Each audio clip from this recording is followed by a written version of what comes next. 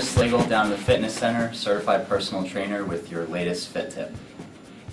Today we're going to discuss kettlebell swings.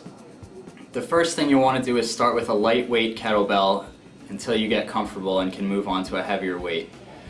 To begin, set your feet slightly wider than shoulder width apart and take an overhand grip on the kettlebell. Keep your back tight, your chest up, as well as your eyes up, and generate force from your legs and hips to drive the bell into the air.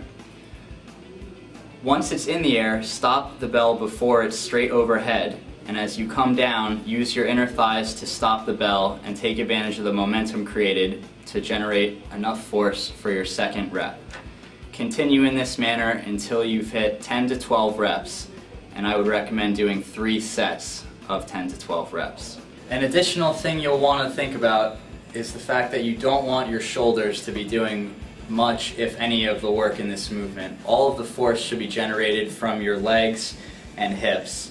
So if you see the bell facing downwards rather than swinging naturally with your arm and you feel that burn in your shoulder, you'll know that you're doing it incorrectly.